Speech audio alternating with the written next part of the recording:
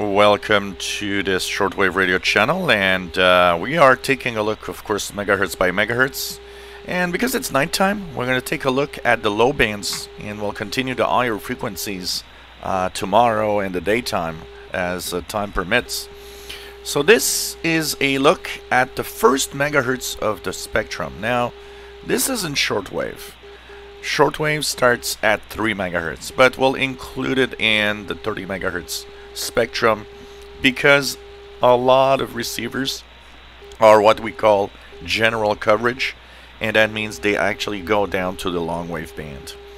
So 0 to 1 megahertz is part long wave and part medium wave in frequency range. So what's in this frequency range? First of all, the low part of, and what you're hearing right now is, by the way, a non-directional beacon that is in the long wave frequency range, and that I hear over here. Now, there's a lot of spurious signals in here because the medium wave band here is packed with stations, and they are overloading my RSP1A on the low frequency range. To eliminate that, I would have to add the notch for medium wave. Now, I still hear the beacon, so we'll keep the notch and see if it's okay for the listening. But we could see that, well, it doesn't affect long wave that much, so it's going to be okay. It does affect medium wave a lot, and we'll explain what these signals are all about.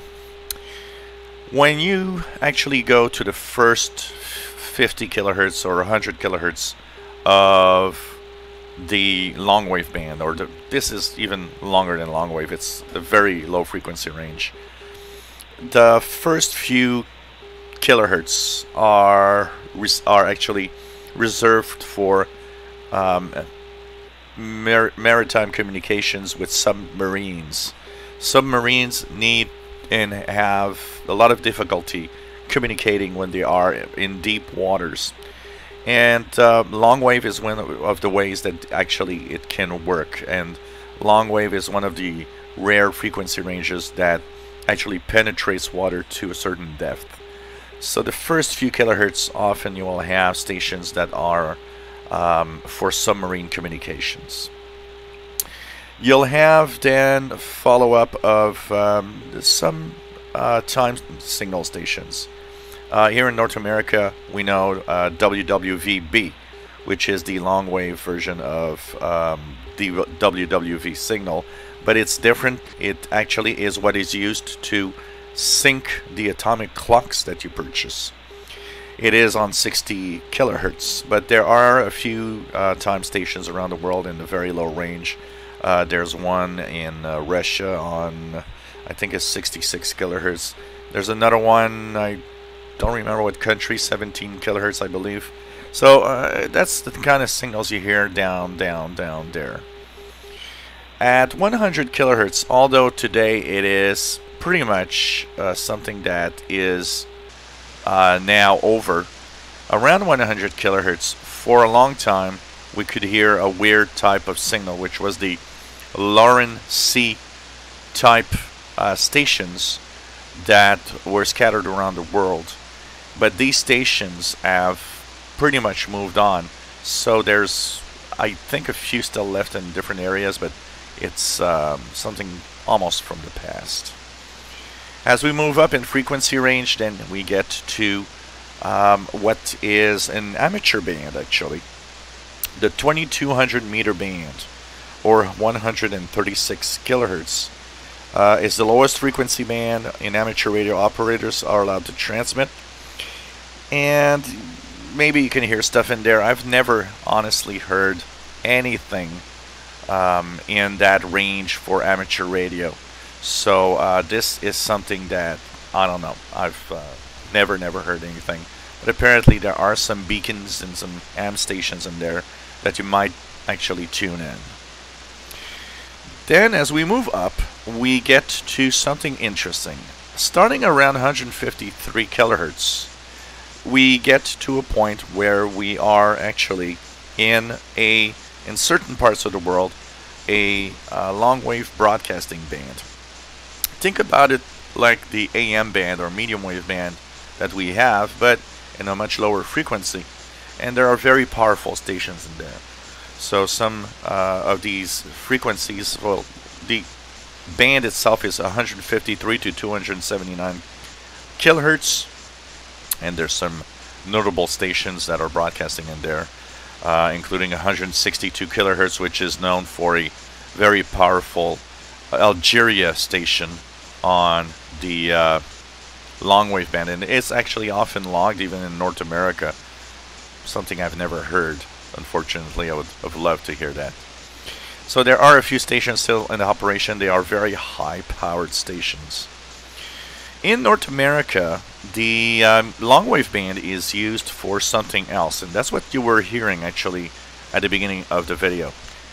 248 kilohertz is a longwave beacon that is located at the airport here in Montreal.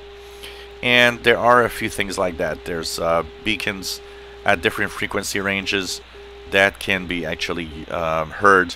So here we got 407. I'm trying to that. 407 is another one. So these are non-directional beacons. They are there to kind of guide planes with their instruments. Now, the thing is, these are actually being phased out slowly. So as time goes by, you'll hear less and less of these little Morse code IDs. They are fun to actually monitor and to actually DX. I remember when it was much quieter in the 80s, I would from time to time DX those non-directional beacons. So there's a lot of little things there for that. There's also some navigation signals, like for example here 294 kilohertz I believe is one. So this is a form of telemetry that is actually a maritime type telemetry. So that you could hear from time to time. I believe this one actually comes from the south shore of the island of Montreal. And so these are maritime type signals that kind of have some navigation, I believe some navigation capabilities. As you move up, of course, the medium wave band will go into around 500 kilohertz, where you will hear something that is it's really probably not used anymore, but it's the international distress frequency. And that international distress frequency is not used, pretty much not used anymore, honestly. And I don't think you hear a lot of stuff anymore in there. I'm not even sure there's still some monitoring of that. Now, I've got to say one thing is, once you reach 300 kilohertz, this is medium wave basically.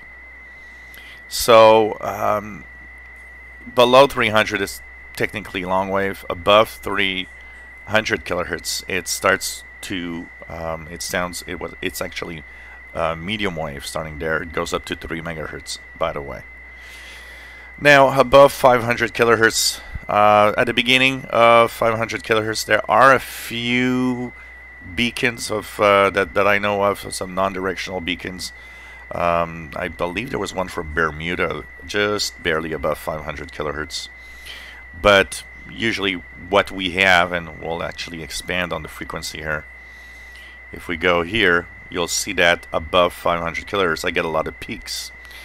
Well, because this is what is the medium wave band, or what we call the AM band on the radio. If I remove the notch, you see that these signals are really peaking high here.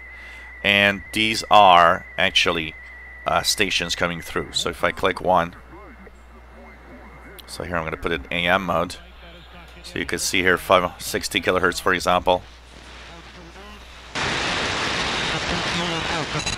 And we'll actually try to tune a few signals, 580 kilohertz CFR. So you see there's propagation stuff in here. Signals up and down. I might be overloading my my receiver here a little bit, but so 660 WFAN, which is the station up in New York. That is a sports station. A few notable signals here to talk about. There's 770 that I can actually talk here, 770, which is WABC up in New York, or down in New York. So everybody in the news now, everyone, all you hear is background checks from Democrats. And it's pretty sad, even Democrats that lost kids in shootings. If we go to 860, which is the French language, French language CBC out of Toronto, Ontario, coming in into Montreal. 880 WCBS out of New York, and so on, up to, of course, 1,000 kilohertz. Let's tune 1,000 kilohertz here. So, of course, this is the AM band, and you see there's a lot of stations to listen to. And this is part of what we call medium wave, actually. So, in reality, when we listen to the AM band, we refer to AM as the band, but it's actually a mode of transmissions because these stations are in AM mode. In reality, we should say I'm listening to medium wave.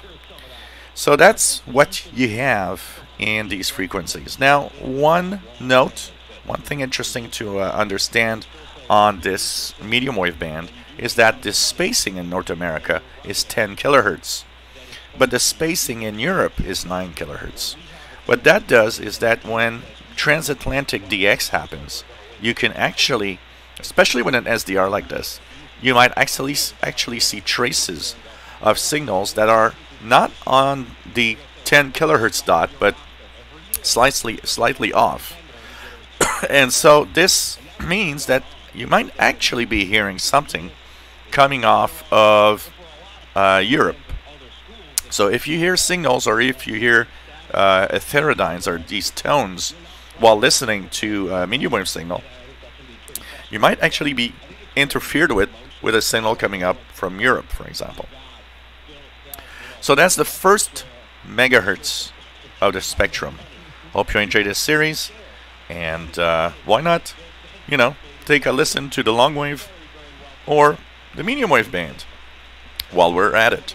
It's a fun band to actually check out all sorts of details, and in times of low solar activity, it's actually a lot of fun to monitor. If you enjoy our videos, please subscribe, give us thumbs up. Thank you for watching our videos.